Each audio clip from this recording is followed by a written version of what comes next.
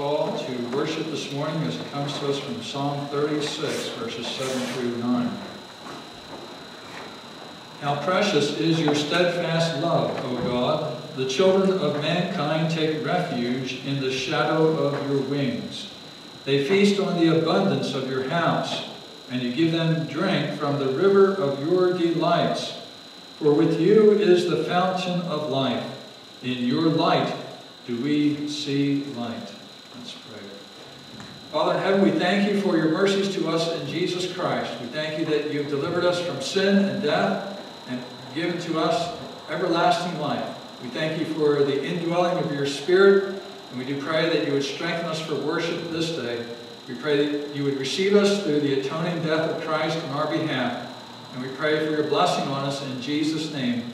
Amen. Let's hear God's salutation. Grace, mercy, and peace be with us from God the Father and from Jesus Christ, the Father's Son, in truth and love. Rick will introduce our first hymn.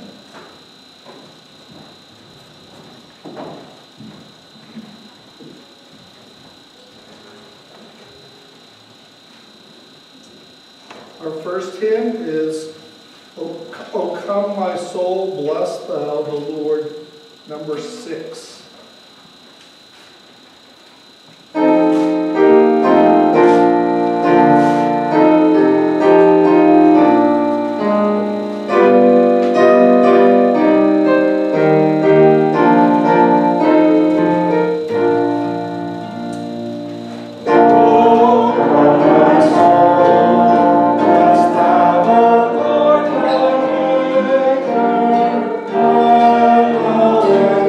Yeah.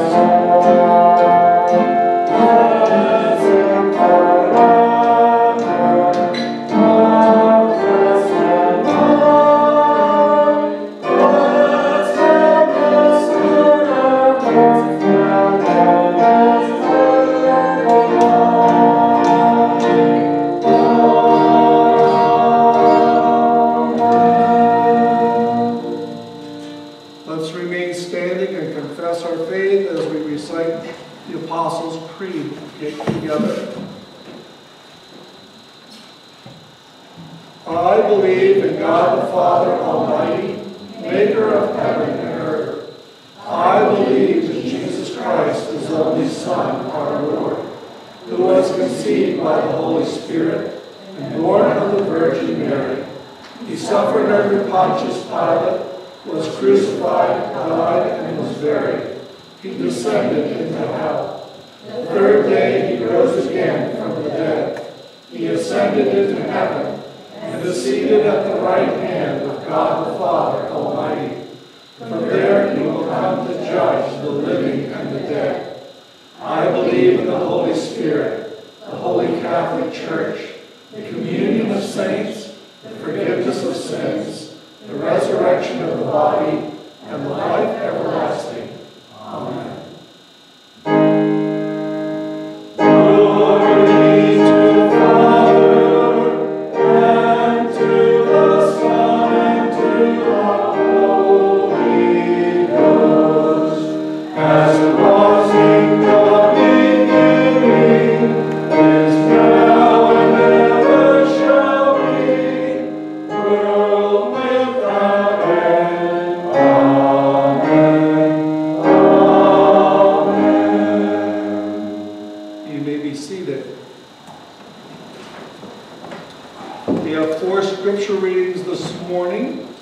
We begin with Exodus 16, 2 through 4, and 9 to 15, followed by Psalm 78, 23 to 29, Ephesians 4, 1 to 16, John 6, 24 to 35. Exodus 16, 2 to 4, and 9 to 15. And the whole congregation of the people of Israel grumbled against Moses and Aaron in the wilderness. And the people of Israel said to them, would that we had died by the hand of the Lord in the land of Egypt, when we sat by the meat pots and ate bread to the full. For you have brought us out into this wilderness to kill this whole assembly with hunger. Then the Lord said to Moses, behold, I'm about to rain bread from heaven for you. And the people shall go out and gather a day's portion every day, that I may test them whether they will walk in my law or not. Then Moses said to Aaron, say to the whole congregation of the people of Israel, come near before the Lord, for he has heard your grumbling. And as soon as Aaron spoke to the whole congregation of the people of Israel, they looked toward the wilderness. And behold, the glory of the Lord appeared in the cloud. And the Lord said to Moses, I have heard the grumbling of the people of Israel. Say to them, at twilight you shall eat meat, and in the morning you shall be filled with bread. Then you shall know that I am the Lord your God. In the evening quail came up and covered the camp, and in the morning dew lay around the camp. And when the dew had gone up, there was on the face of the wilderness a fine flake-like thing, fine as frost on the ground. When the people of Israel saw it, they said to one another, what is it? For they did not know what it was. And Moses said to them, it is the bread that the Lord has given you to eat. Psalm 78, 23 to 29. Yet he commanded the skies above and opened the doors of heaven. He rained down on them manna to eat and gave them the grain of heaven. Man ate of the bread of the angels. He sent them food in abundance. He caused the east wind to blow in the heavens. By his power he let out the south wind. He rained meat on them like dust, winged birds like the sand of the seas. He let them fall in the midst of their camp, all around their dwellings. And they ate and were well filled, for he gave them what they craved. Ephesians 4, 1 to 16. I, therefore, a prisoner for the Lord, urge you to walk in a manner worthy of the calling to which you have been called, with all humility and gentleness, with patience, bearing with one another in love, eager to maintain the unity of the Spirit in the bond of peace. There is one body and one Spirit, just as you are called to the one hope that belongs to your call. One Lord, one faith, one baptism, one God and Father of all, who is over all and through all and in all. But grace was given to each one of us according to the measure of Christ's gift. Therefore it says, when he ascended on high, he led a host of captives, and he gave gifts to men. In saying he ascended, what does it mean? But that he had also descended into the lower regions of the earth. He who descended is the one who also ascended far above all the heavens, that he might fill all things. And he gave the apostles, the prophets, the evangelists, the shepherds and teachers to equip the saints for the work of ministry, for building up the body of Christ, until we all attain to the unity of the faith and of the knowledge of the Son of God, to mature manhood, to the measure of the stature of the fullness of Christ, so that we may no longer be children, tossed to and fro by the waves and carried about by every wind of doctrine, by human cunning, by craftiness and deceitful schemes. Rather, speaking the truth in love, we are to grow up in every way into him who is the head, into Christ, from whom the whole body, joined and held together by every joint with which it is equipped, when each part is working properly, makes the body grow, so that it builds itself up in love. John 6:24-35. So when the crowd saw that Jesus was not there, nor his disciples, they themselves got into the boats and went to Capernaum seeking Jesus. When they found him on the other side of the sea, they said to him, Rabbi, when did you come here? Jesus answered them, Truly, truly, I say to you, you are seeking me not because you saw signs, but because you ate your fill of the loaves. Do not work for the food that perishes, but for the food that endures to eternal life, which the Son of Man will give to you. For on him God the Father has set his seal. Then they said to him, What must we do to be doing the works of God? Jesus answered them, This is the work of God, that you believe in him whom he has sent. So they said to him, Then what sign do you do, that we may see and believe you? What work do you perform? Our fathers ate the manna in the wilderness, as it is written, He gave them bread from heaven to eat. Then Jesus said to them, Truly, truly, I say to you, it was not Moses who gave you the bread from heaven, but my Father gives you the true bread from heaven. For the bread of God is he who comes down from heaven and gives life to the world. They said to him, Sir, give us this bread always. Jesus said to them, I am the bread of life. Whoever comes to me shall not hunger, but whoever believes in me shall never thirst.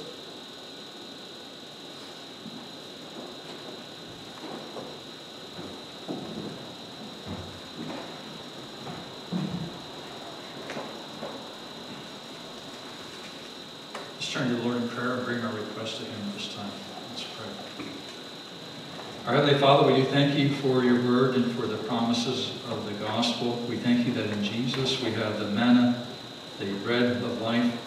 We thank you that in him we have salvation, which is that which truly nourishes the soul and springs up to eternal life. We pray, Lord, that you would grant us grace to trust in Christ and the provision you have made for us in him. Help us, O Lord, to look to the cross, to see there the one who died for us, our great mediator, the head of the covenant, the one who was appointed by God for our salvation. We thank you, Lord Jesus, for your sufferings and death for us. We thank you that you were faithful to the will of your Father. You obeyed him perfectly by going to that cross and enduring a shameful, painful death. We thank you that you did that out of obedience to the Father and also out of love for us. And we thank you, Lord Jesus, that you even endured death itself, going into the grave and being buried. But we rejoice that you were not left in the grave. We thank you, Father, that by your Spirit you raised Jesus from the dead. We thank you that in bodily form he walked out of that grave and appeared to his disciples before he ascended into heaven. We thank you, Father, that your Son, our Savior, is now at your right hand. He is our great high priest, and we rest in him. We thank you that he pleads for us, that he has his names on our hearts, even written on his hands. We pray, O Lord, that you would be pleased to have mercy on us, that you would forgive us for our many sins. Forgive us, O Lord, for all the many ways in which we fall short of your perfect standard, ways in which we give into sin in all of its many manifestations. Father, we pray that you would grant us strength to trust in Christ, our Redeemer, through the course of life. As we go through various troubles of life, help us ever to be fixing our eyes on Jesus, the author and perfecter of our faith. Help us, O Lord, to look above to where Christ is seated at your right hand. And we pray, Lord, that as we view the glory of our Savior and his majestic power in the earth and his love for his church, we pray that you would comfort us in the midst of our sufferings and affliction. Encourage us as we engage in your labor. We pray that you would instruct us from your word and empower us by your Spirit, that we would more and more reflect you in the world today.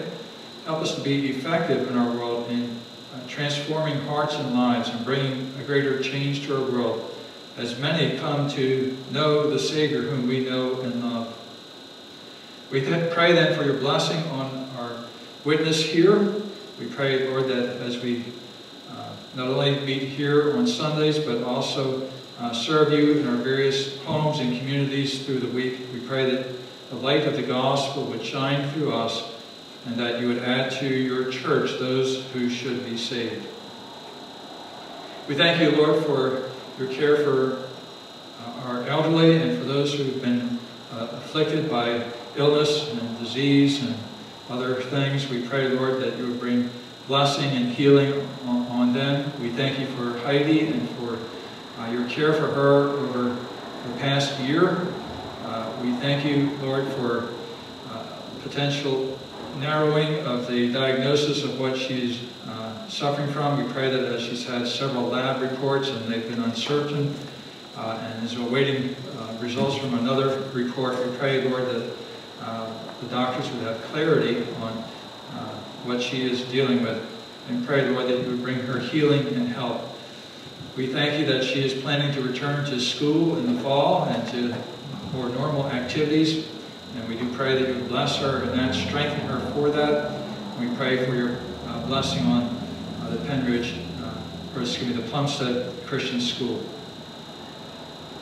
Father, we do pray that you would be at work in our community. We think of the Penridge High School and the various elementary schools in this area. Pray, Lord, that you would do a great work of grace and revelation in delivering our schools from the evils of this world, the lies and the falsehoods that percolate throughout our country. We pray, Lord, that you would bless our teachers and administrators, that they would see and understand the truth and teach your children forthrightly from a Christian perspective. We know that's a lot to ask in this world. But Lord, we do pray that you would bless those who serve in public schools who may yet call upon you. We pray that you preserve and protect them, bless them. And we pray that you would preserve the young people of this community from the falsehoods that are at work throughout our school systems, especially the idolatry of man as opposed to the glory of God. Father, we pray that you would be with Chrissy. We thank you for watching over her in her surgery this week. We do pray for healing from that and pray, Lord, that you would give her strength and health as she has at least one more procedure before her in November. We pray that you would encourage her heart. Help her to trust in you and your providence, your care for her. And Lord, help her to commit her safety and well-being to your hands. We pray for her husband, Mike, that you would bless him, strengthen him as he cares for her. And we thank you for them. Commit them to your love and care. Father, we pray that you would be with Rhoda and Manuel as Manuel is experiencing the hardships of age. We pray, Lord, that you would minister to him. Be with Larry Handy as well. We rejoice in the opportunity to see him briefly last week and pray, Lord, that you would give him comfort, grace, and strength. We thank you for his son, John, who's providing care for him. John and Estelle, we pray for your blessing on them and their house. And we pray, Lord, that you would watch over Larry. We pray that you would be with Rhoda, strengthen her. She also has various challenges to her health. We pray, Lord, that you bring her healing and strength and faith to endure. And as there is the possibility of moving to perhaps live with her son, pray that that would go well, and pray, Lord, for your provision for her. Be with Eve Thomas, bless her and her family. Be with Dan Thomas. We pray, Lord, that your Spirit would be at work in his life, that you would bring healing to him and your blessing in his life. Father, we thank you for Justin and pray that as he has been afflicted by problems with his feet lately, we pray that you would bring him healing. Pray that the medical care that he receives would be helpful for him. And we ask for your blessing on him and pray that you would be able to restore him to fellowship here soon.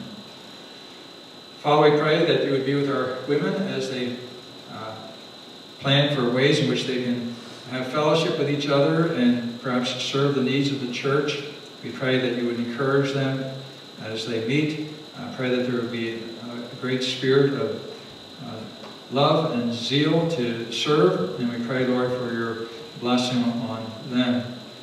We thank you for our various ministries in the church, our Sunday school, our midweek meetings. We pray, Lord, for your blessing on them. Be with Rick as he leads our study this morning. Pray that you would give him wisdom as he counsels us from your word. Father, we pray that you would bless our nation, deliver us from evil. We pray, Lord, that you would be with your church throughout the nation. We pray that you would be at work in the Orthodox Presbyterian Church. Sanctify her. We pray that you'd help us to be faithful to your word, to be discerning in terms of the times in which we live. Help us, O Lord, to proclaim the gospel of Christ with clarity and with great power and the help of your Spirit. We pray for like-minded churches, that you would bless and strengthen them as well, and deliver them also from the heresies and falsehoods that are so much at work in our world today. Father, we pray that you would be with those who serve overseas. We thank you for them and their commitments to you. Pray for Woody Lauer in Japan and his wife. Pray that you would bless them as they minister the gospel there in a country and a culture that has been so resistant to the gospel. We thank you for those who are being gathered there, and pray, Lord, that you would build your church even in that far eastern nation. We pray for peace throughout our world. We pray, Lord, that you would cause nations to walk humbly before you. We pray that you would defend us from evil and the evil one. We pray that you would be glorified in us. We ask that you would teach us in all things to pray, even as our Lord taught his disciples to pray, saying, Our Father, which art in heaven, hallowed be thy name. Thy kingdom come, thy will be done, in earth as it is in heaven. Give us this day our daily bread, and forgive us our debts, as we forgive our debtors. And lead us not into temptation, but deliver us from evil.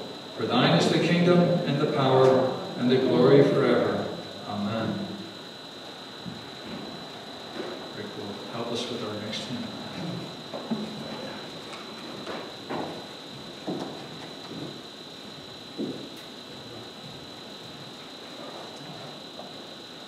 We'll stand to sing When in His Might the Lord, 360. Shall we stand?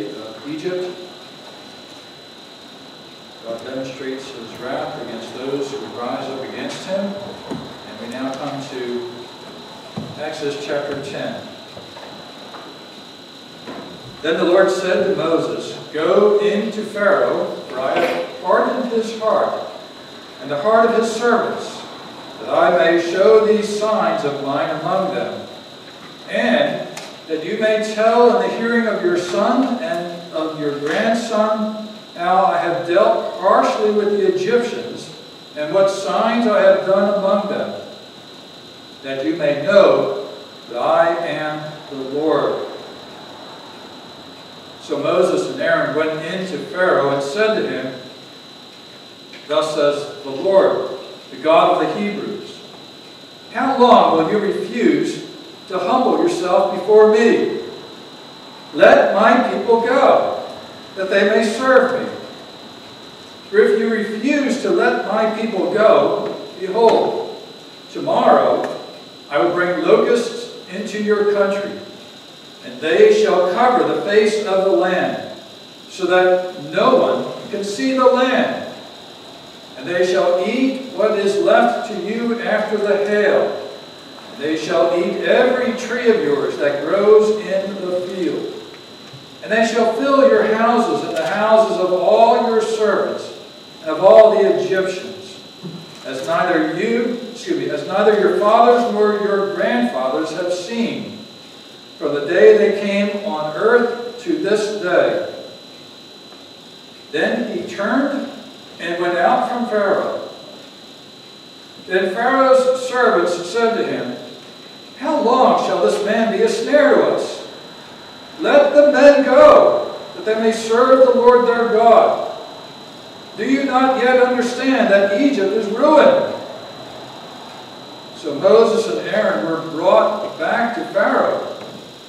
He said to them, "Go serve the Lord your God, but which ones are to go?" Moses said, "We will go with our young and our old. We will go with our sons and daughters, and with our flocks and herds, for we must hold a feast to the Lord." But he said to them, "The Lord be with you if ever I let you and your little ones go. Look, you have some evil purpose in mind. No, go, the men among you, and serve the Lord, for that is what you are asking." And they were driven out from Pharaoh's presence. Then the Lord said to Moses, "Stretch out your hand over the land of Egypt for the locusts, so that they may come upon the land of Egypt and eat every plant in the land, all that the hail has left." So Moses stretched out his staff over the land of Egypt, and the Lord brought an east wind upon the land all that day and all that night. When it was morning, the east wind had brought the locusts. The locusts came up over all the land of Egypt and settled on the whole country of Egypt, such a dense swarm of locusts as had never been before, nor ever will be again. They covered the face of the whole land, so that the land was darkened. And they ate all the plants in the land and all the fruit of the trees that the hail had left. Not a green thing remained, neither tree nor plant of the field, through all the land of Egypt. Then Pharaoh hastily called Moses and Aaron and said, "I have sinned against the Lord your God, and against you. Now therefore forgive my sin, please, only this once, and plead with the Lord your God only to remove this death from me." So he went out from Pharaoh and pleaded with the Lord. And the Lord turned the wind into a very strong west wind, which lifted the locusts and drove them into the Red Sea. Not a single locust was left in all the land of all the country of Egypt. But the Lord hardened Pharaoh's heart, and he did not let the people of Israel go. Our Heavenly Father, we do thank you for your word and for the Spirit who has inspired your word, revealing it through Moses and bringing it to us even at this day. We pray, Lord, that as we meditate on these things, that your Spirit would bless them to our hearts, and that we would be strengthened in our faith and equipped to love and serve you and each other. We pray in Jesus' name. Amen.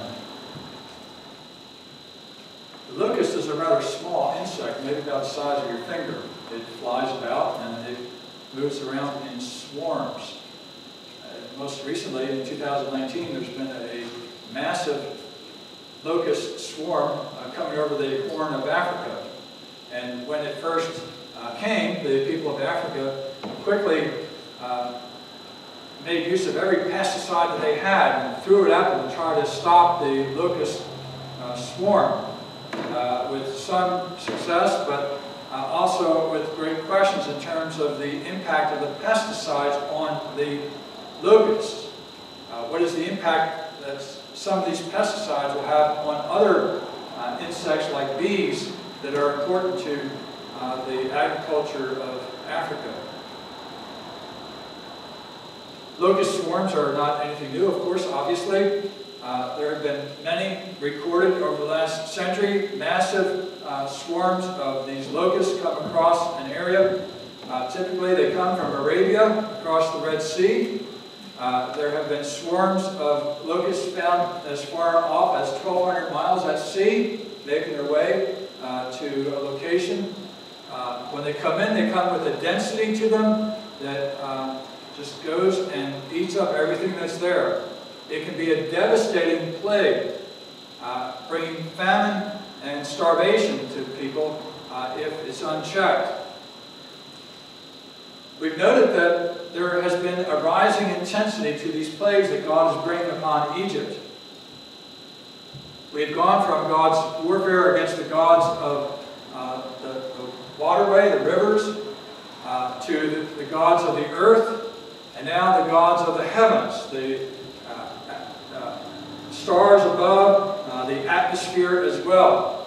In this plague, you'll see that the locusts come across Egypt being driven by a strong eastern wind, and then another wind will take them and drive them back west to be buried in the Red Sea.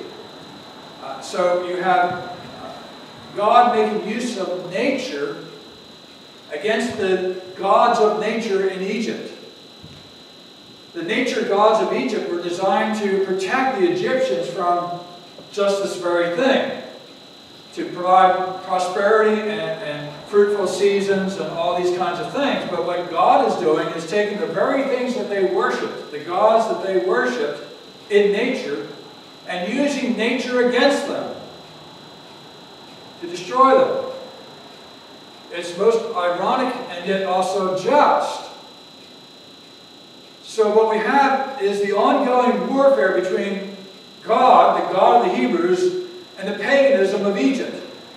And God asserting that He alone is God, He alone is Lord of all. And so the nature religion of Egypt, which finds gods in every little aspect of life, is being brutalized by these plagues upon Egypt. There's no reason to have faith in these false gods. The plague that will come to Egypt is a plague which comes back in the pages of Scripture at different points in time. You have a plague recorded by the prophet Joel, where the army of the, I believe it's the Assyrians, is likened to a swarm of locusts coming across a country and destroying it. And then finally in the book of Revelation, in the 9th chapter, you have one of the plagues that God brings from heaven upon the earth, coming again in the form of locusts. And with the book of Revelation, you have many things which are given, many images that are given that are more symbolic in nature. And perhaps this plague could speak of different ways in which God judges mankind, which we'll talk about here in just a moment. But here God instructs Moses and Aaron to once more appear before Pharaoh and to announce a plague on the land of Egypt. And the purpose of the plague is given to us here in the opening verses of the 10th chapter. Moses and Aaron are to appear before Pharaoh, and God says in advance, be prepared for what you're going to face. I have hardened Pharaoh's heart, so he's not going to respond to you favorably, despite the magnificent plagues that have already swept through the land of Egypt and devastated it. Nonetheless, his heart is hardened. Perhaps he feels that he has been able to connive away to thwart God's purposes by, once the plague hits, he says, I'm sorry, I sinned, please forgive me, please pray that the plague will go away. The plague goes away, and he's fine. He's still alive. So he doesn't care. He hardens his heart again, and once the plague is gone, he says, I'm not letting my people, your people go, I'm going to keep hold of them. And so God prepares the hearts of Moses and Aaron for what they're going to face. How often we need to hear what Scripture is saying here in terms of our own witness to our world and our culture today, and to friends and neighbors as well. Is it not true that some folks, having heard the gospel, nonetheless hardened their hearts against it and refused to submit to that gospel in spite of all the different problems and troubles of life that they're experiencing? They're unwilling to submit to God and to His Christ. And therefore, when you share the gospel with them, when you point to them to the hope of salvation, they're blind to it, they're uninterested. I remember having conversations with folks at times, and you can see the wall going up right in their eyes. They are not interested. They don't want to hear it. They want to move on to something else. The heart of man is desperately wicked.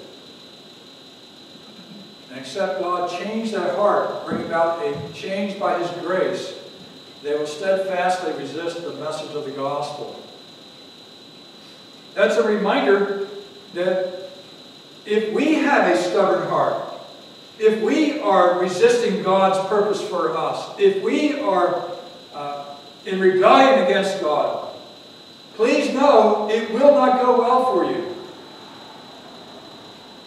Your stubbornness is no threat to God. He will accomplish His purpose. So, God prepares Moses and Aaron in advance for what they're going to face. As they come before Pharaoh, God says to them, I want to show my signs in the land of Egypt to the Egyptians. So there's going to be a witness to the Egyptians. Even though their hearts are hardened, even though they will not respond to the hope that's given, God is going to show His signs so that they will have no excuse. And again, God continues to do that today when we have fruitful seasons, when we have the sun rising, the rains coming down upon us. God shows His goodness and kindness to mankind, shows that He is one who will forgive sins if you repent. And these kinds of things leave mankind without excuse.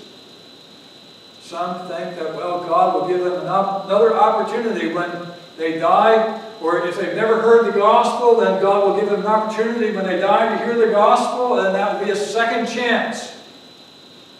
There is no second chance. Scriptures tell us that it is appointed to men once to die, and after this, not a second chance, it's the judgment. And people today are accountable for that which God has revealed to them now. So these plagues are assigned to Egypt, warning them and instructing them to repent. But I found it was very interesting to see that God had a concern as well for the sons and grandsons, or if you will, the children and grandchildren of the Israelites. This event where God rescues His people out of Egypt was going to be the great redemptive event of the Old Covenant period of time. It would be an event that is recorded in the pages of Scripture hereafter, of how God had mercy on His people while they were in Egypt, in bondage to Egypt, and God rescued them by a powerful hand, brought them out of Egypt, delivered them from Pharaoh and his armies, brought them through the Red Sea, brought them into the land of Canaan, showing His great mercy and love. And so this would be the great work of salvation under the Old Covenant period of time. It was a work that would foreshadow the even greater work that God accomplishes for us in Christ, who delivers us not from Pharaoh but from Satan, not from the kingdom of Egypt but from the kingdom of darkness, who delivers us with a mighty hand from him who was too powerful for us, who delivers us from death, slavery, and bondage to sin, and gives us the freedom of the sons of God, brings us into the kingdom of God, gives us everlasting life. And so what we see in Egypt and deliverance from Egypt is just a microcosm of what God does for us in Christ. And in fact, the purpose of God's deliverance of Israel from Egypt was to point to what He would do in Christ. This deliverance has no meaning in and of itself as some sort of political rescue of the people who are in bondage. That's not God's concern. There were many people who were in bondage at that time. Many people who were enslaved. God rescued Israel for a purpose. Point to the greater salvation that He would provide through a descendant of Israel, a descendant of David, the son of David, Jesus Himself. So, this was the instructional material for the children and grandchildren of Israel. God hereby shows that He has a concern for our young people. He has a concern for them and their well-being. He is concerned that the faith of their fathers be passed on to the children and grandchildren. And so He places it right before Moses and Aaron, right here at the start of their national history, if you will, and saying that I have an interest in these young people and for the advance of the kingdom of God over the history of time. That is part of God's covenantal promise to Abraham in Genesis 17. I will be a God to you and to your descendants after you. God has a forward-looking interest in the advance of the kingdom through history and time. So God has an interest in your sons and your daughters, your grandsons and your granddaughters, and all who come from them. That they hear of the great works of God, the great work of salvation. What would they say to their children and grandchildren? They would talk about how God engaged in a warfare against Egypt and showed His wrath against the Egyptians. It's a reminder that God is one who holds us accountable for sin. And those who rebel against God will nonetheless face the wrath of God. So it is a warning to the children of the covenant. They should repent of their sins and not continue in rebellion against the Lord. God judges the wicked. So it's a great privilege for them to grow up within the life of the church.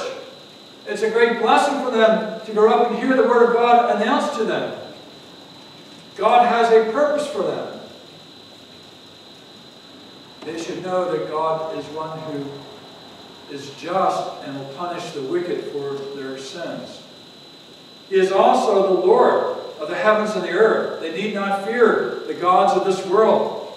They need not bow down to them. They should only serve the Lord Himself. And so, where there are many threats in the world today, in a variety of forms that come to us, we should not bow down to them.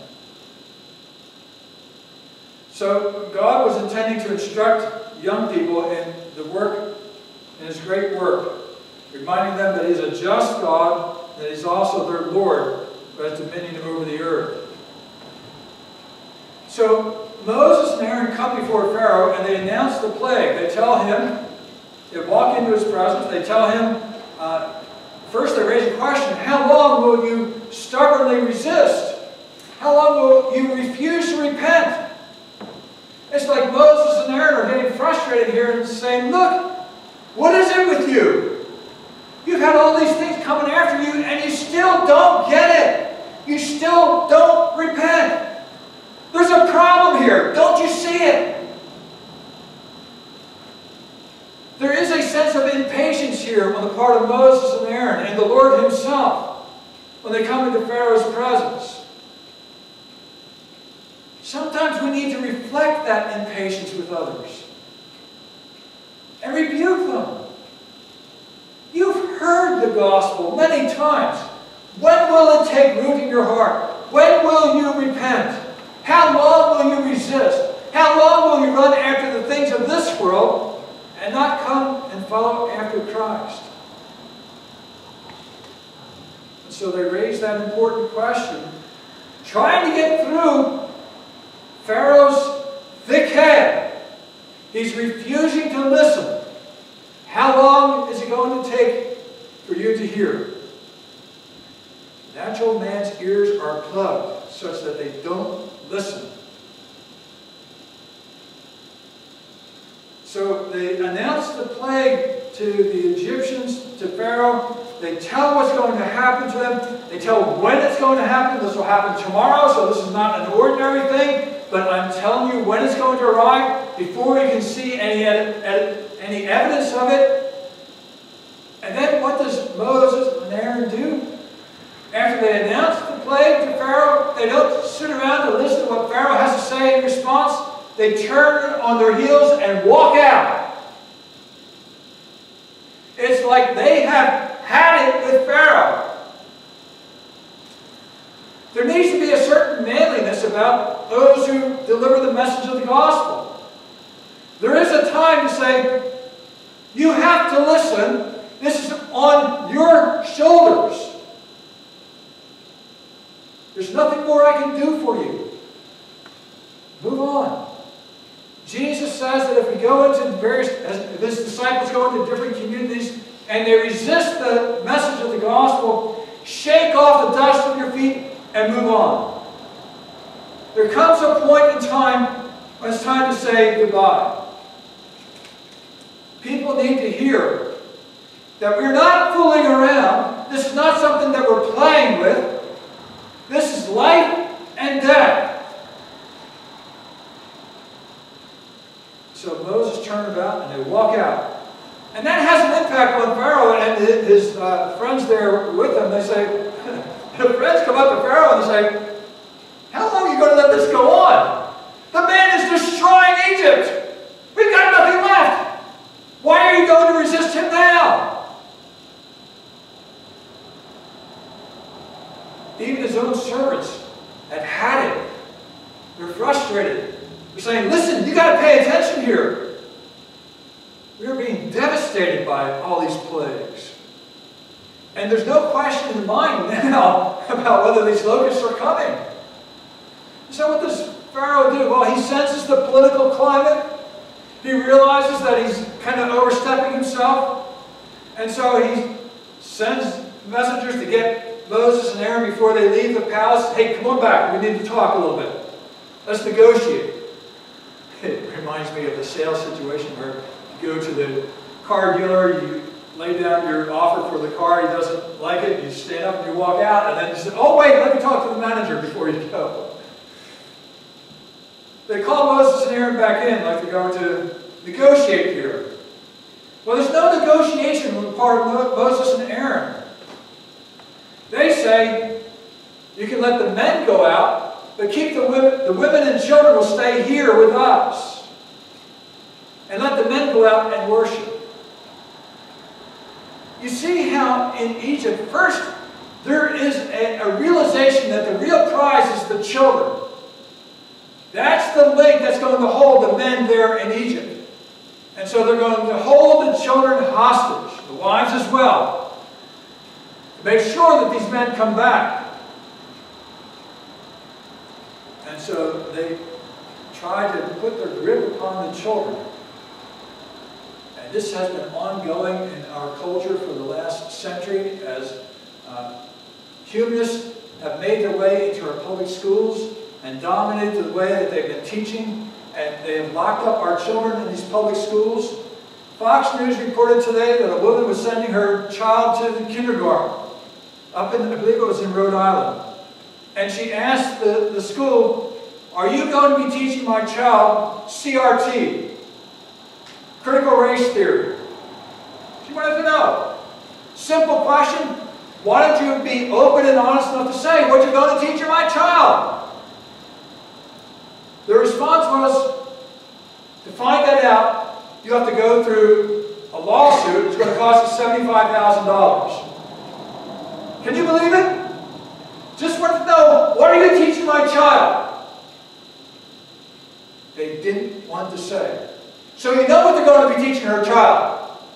They will be teaching her child critical race theory and all that goes on with it. They'll be teaching acceptance of the transgender movement, the gay agenda, all these kinds of things, feminism, because that's what's in our public schools, that's what's dominating our public schools, and they're holding children captive.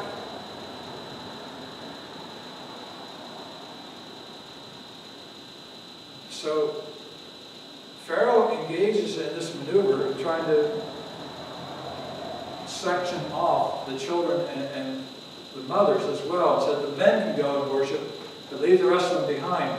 Moses and Aaron effectively say, no. We're going out with our young and our old, with our women, men. Everybody is coming out. Even the cattle are coming out with us. We're all leaving. God has a comprehensive plan in terms of His gospel. He reaches the whole family, the whole of life, and He calls us all to live and to follow after Him. And so He has a great interest in the work of the gospel within families. This is why, in part, we are Presbyterians and not Baptists. Not to say that Baptists don't care for their children, but there's a covenant responsibility that parents have for their children. They should receive the sign of the covenant, baptism, and they should come under the promise that parents take in our churches to teach their children the Word of God and to bring them to worship, to be a part of God's kingdom. They're not strangers to the covenant, just sitting around there with us. They are members of God's house. And God has an interest in them. They are holy to the Lord, 1 Corinthians 7. So, God has an interest in our children. That they be educated and brought under the lordship of Christ. So, Moses and Aaron leave. God instructs them to lift up their hands over Egypt. A great swarm of locusts come the next day, driven by the east wind. They come and they devastate the land. Pharaoh and his people, recognizing what's going on, have a quick change of mind and say, Moses, come back in, please pray that this plague would end. Moses amazingly agrees and prays for them again. Do you see how persistent we need to be in prayer, even for those who have been steadfastly resistant to the gospel message for years? Continue to pray. Continue to pray. And God will hear and answer. I think of Augustine's mother, Monica, who prayed for her son for years and years as he went off and explored all kinds of wickedness and immorality and philosophy, false philosophies and so forth. And finally, I think it was about 32 years of age or so, he comes to faith in Christ. Never give up praying. Keep praying. God has a purpose for your children, your grandchildren alike. Well, even after this, Pharaoh hardens his heart and refuses to let Israel go. But we have in this plague a reminder of the power of prayer as Moses and Aaron lift up their hands to heaven. They are like the Christ Himself who prays for His people. In John 17, He prayed for His church that they would be kept from the world, from the evil one, and be preserved going through this world. He is our great high priest in heaven who intercedes for us and brings us His blessings in life. We have one who prays for us, Jesus Christ, the righteous one. And His blessings are for His church and for her children. When folks began to bring their children to Jesus in the Gospels, the disciples didn't want them to disturb Jesus. Jesus doesn't have time for the women and the children. Keep them to the side. He has more important things to do. He has to deal with the men. That was not Jesus' attitude. He said, let the little children come to me. In fact, babies were being brought to Jesus, Luke says. Let the little children come to me, for of such is the kingdom of heaven. Christ loves the little children. They are His. And He has a purpose of grace in mind for them. Let's pray. Father, we do pray for your blessing on our families. We thank you for our children, those who have grown up and started families of their own, and for their children, and perhaps even for great-grandchildren. Father, we do pray that as we think of our families and the blessing that you have given to us and children and grandchildren, and perhaps even great-grandchildren, we do pray that your Spirit would be at work in each young heart. We pray, Lord, that you would bring them to faith in our Savior. We pray that they would receive the message of the gospel and rest in Christ alone. We pray that you would defend them from the evil one. And we do pray for us and for parents and for others that as we teach our children, we would teach them faithfully of all the mighty things that you have done, including your judgments against the pagan world and your great work of salvation for your people. We ask for your blessings in Jesus' name. Amen. Shall we stand and sing Glorious Things of Thee Are Spoken, 345.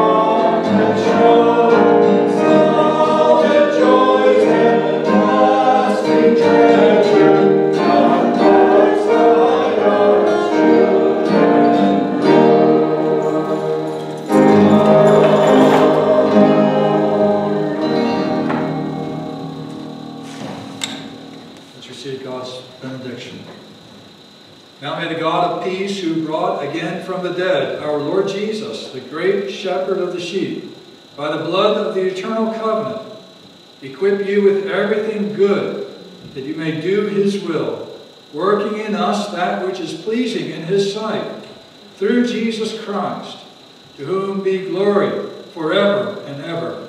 Amen.